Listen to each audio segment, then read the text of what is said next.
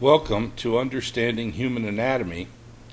This is the third video on the upper extremity. This one will be dealing with the humerus, the bone of the arm. We're going to start by sketching a humerus. And I'm going to start with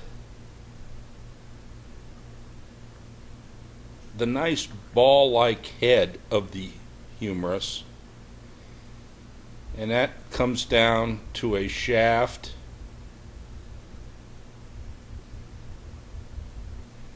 and then down on the shaft we widen out, and there is an epicondyle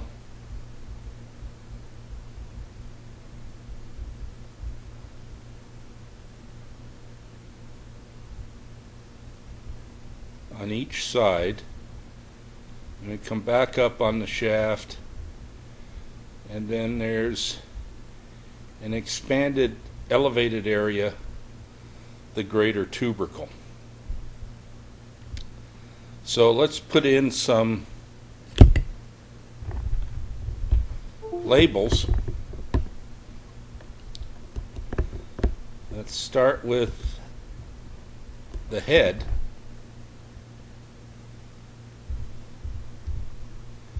The head of the humerus, and the head of the humerus is the articular surface of the humerus that articulates with the glenoid of the scapula.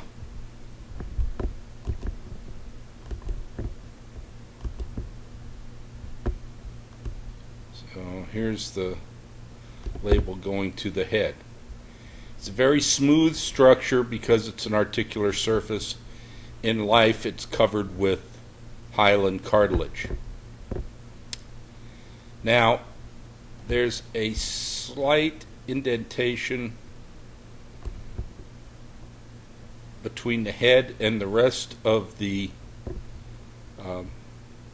humerus, and this is the neck, and we call this the anatomical neck.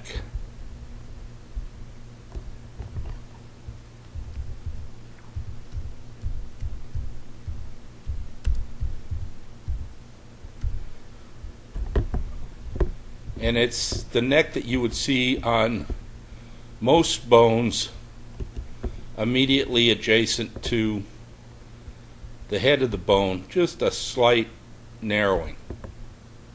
So that's the anatomical neck.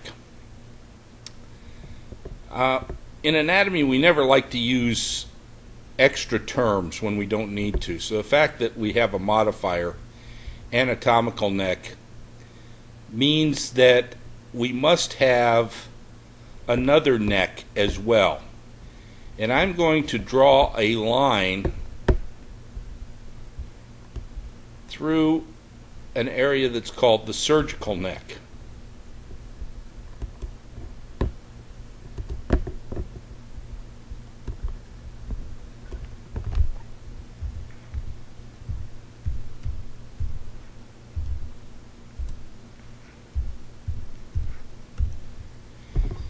And it is named surgical neck because this is the most common area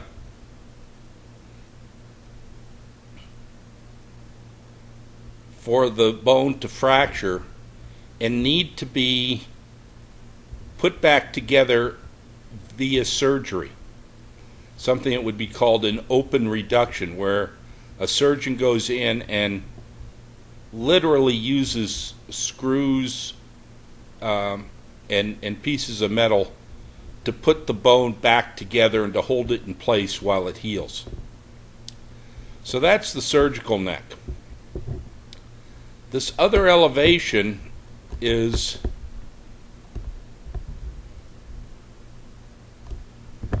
the greater tubercle.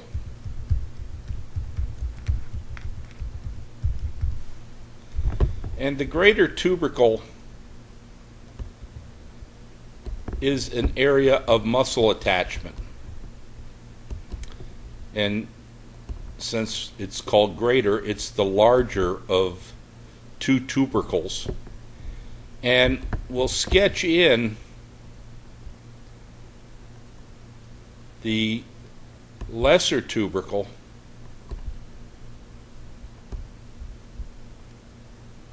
right here.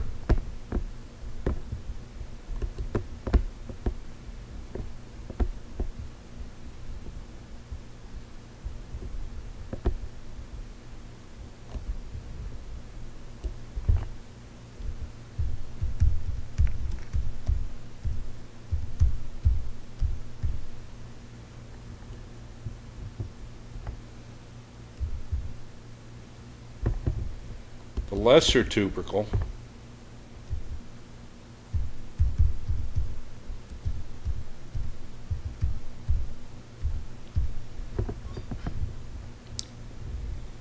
and we'll put a line in to identify where it is right here. And if we look at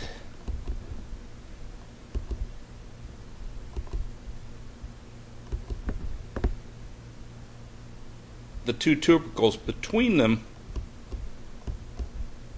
I'm going to try and show this by just drawing some very thin lines here to indicate some shading, a depression. There is a groove,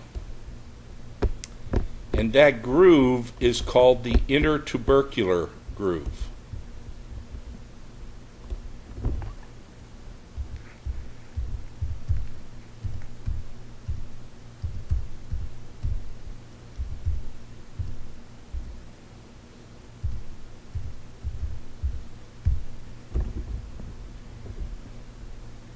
And the intertubercular groove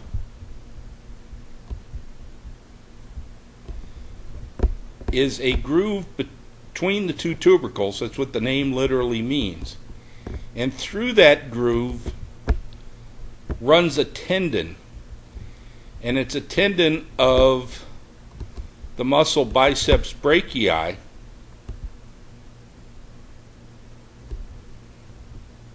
And in particular, it's the tendon of the long head of biceps brachii. Now down around middle of the shaft, mid-shaft of the humerus, we see an area that's slightly elevated and kind of rough. And I'm trying to draw that with just a bunch of fine lines in here to indicate it.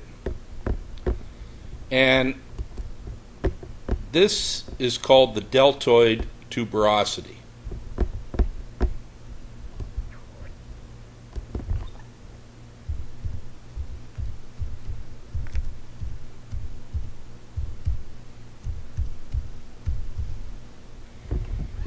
And again, it's a tuberosity, and as I said, most tuberosities are for muscle attachment, and this is for the attachment of the deltoid muscle. And in fact, it's area that's slightly raised and roughened. It's pulled up by the muscle pulling on the bone. As we go down to the distal end of the humerus, we find that there are two articular surfaces.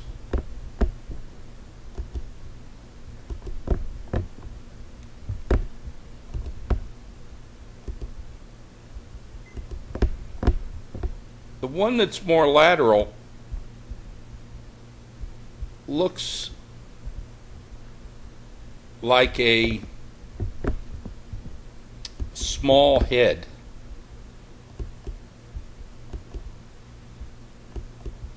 And is called the capitulum.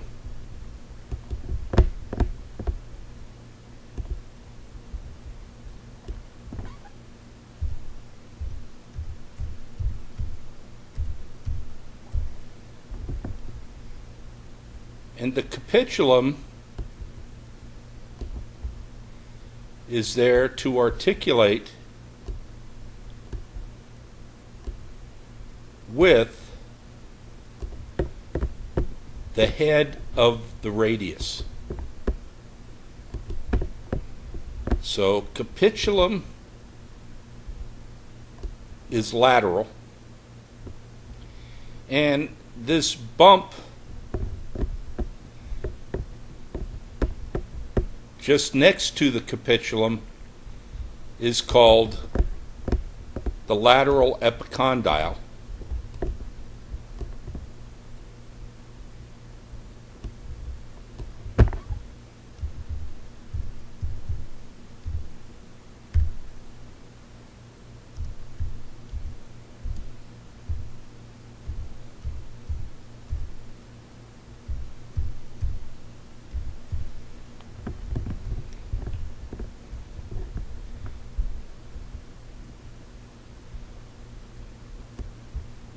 And the lateral epicondyle, put the line in, the lateral epicondyle is again for attachment of muscle. And we see that there is an area above it that is actually quite sharp in nature. This is the lateral supracondylar ridge.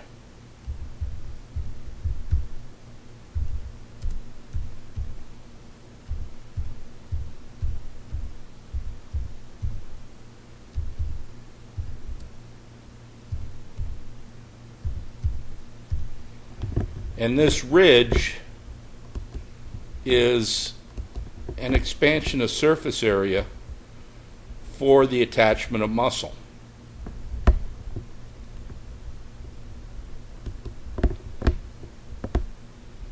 Now where I drew an indentation here,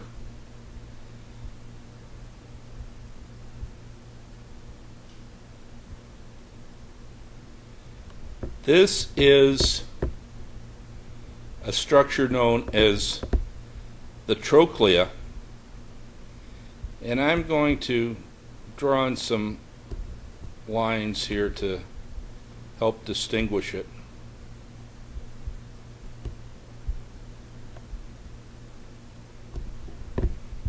And the trochlea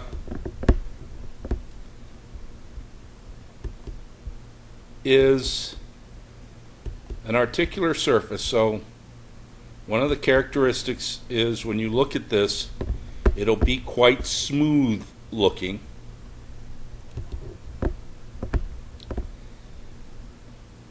And it's a groove that wraps around from the anterior surface, from the front of the bone, all the way around to the posterior surface of the bone.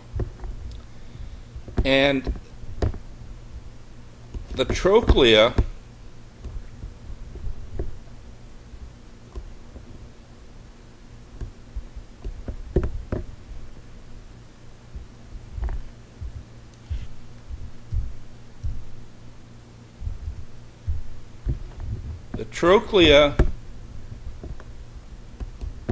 is the articular surface for the proximal end of the ulna.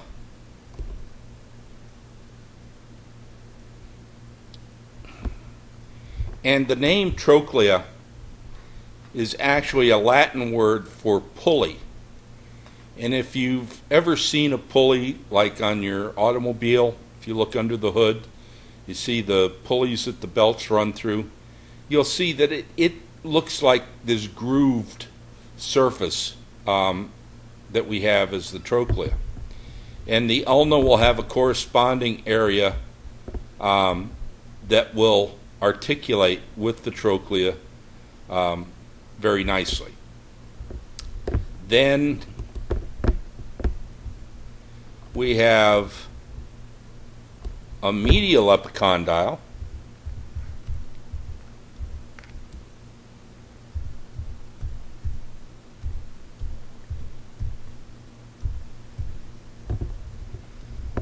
and the medial epicondyle Similar to the lateral epicondyle, it's just a bulge on the medial side is there for muscle attachment, and as we had on the lateral side, we have a medial supracondylar ridge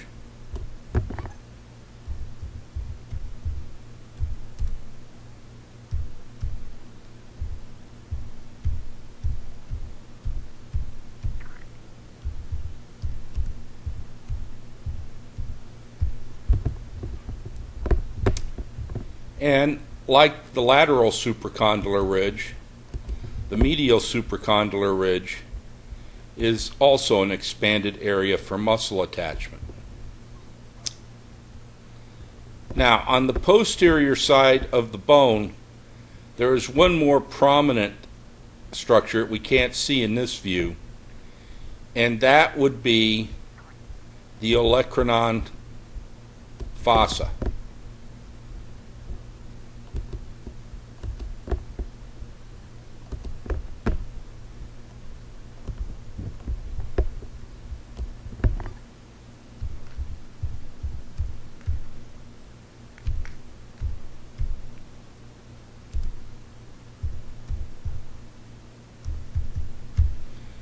The olecranon fossa, again,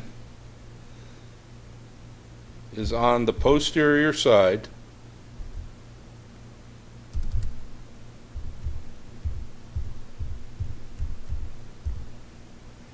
and it's at the superior edge of the trochlea on the posterior side.